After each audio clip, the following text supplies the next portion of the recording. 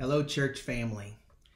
Just want to remind you, Pastor Paul is going to be preaching on Romans 12, 9 to 21 this week.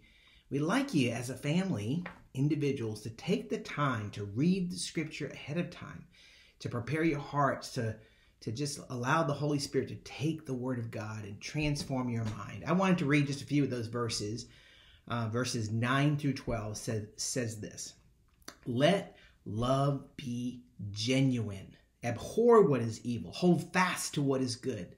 Love one another with a brotherly affection. Listen to this. Outdo one another in showing honor. Now that sounds like a competition, right? Do not be slothful or lazy in zeal, but be fervent in hope, and be patient in tribulation. Be constant in prayer. Those are wonderful things for us to focus on in this coming week as it leads up to our sermon on Sunday. But I want to point to be patient in tribulation.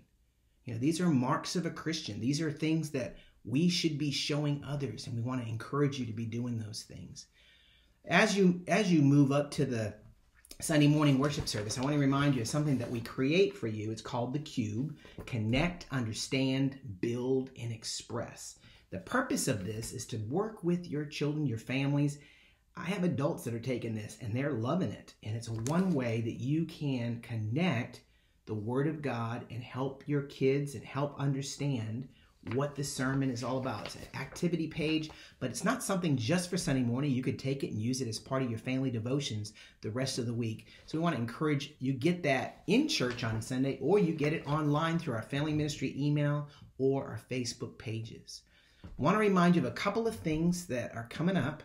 One is we rescheduled the scavenger hunt for this past week. We got rained out, and so we rescheduled it for Wednesday, August 5th. At 6 o'clock. We're going to be at the church. And this is a fun event. We'll give you 12 different items to go off into the community and find certain things. Take pictures of your family. We'll have some prizes and eat some ice cream. It'll be a wonderful time together. There's also going to be a men's fraternity work day. They're going to actually partner with Camp Jabez. It's going to be on August 8th from 9 to 2. And the men will go down to Camp Jabez and work down there and help them. They need some physical work to be taking place down there. And so you can sign up online as well for that. We're having a PPC blood drive. This is an extra blood drive because the Community Blood Center has made us aware of how low the blood levels are. And so they want us to donate. And so there's plenty of opportunity to do that. You can register for the blood drive online on our website. And last but not least, we're having a family canoe trip. That's going to be taking place on Sunday, August 9th at 2 o'clock. But you got to sign up by August 3rd. It's $15 a person. Everybody will meet down at the Bellbrook Canoe Rental at 145. Again, it's $15 a person.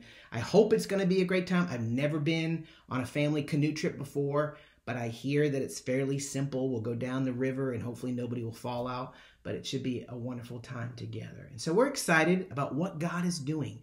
You know, as we lead up to Sunday morning, we need to be reminded that the Word of God is what's going to transform our minds. We want you as a church to know that Jesus is worthy of our worship. I am reminded in our hymn of the month, okay, which is part of the Cube, by the way.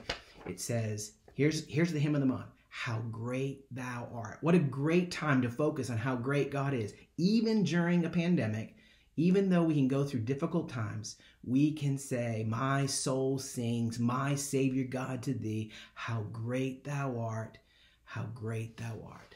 Know that you're loved. Thanks.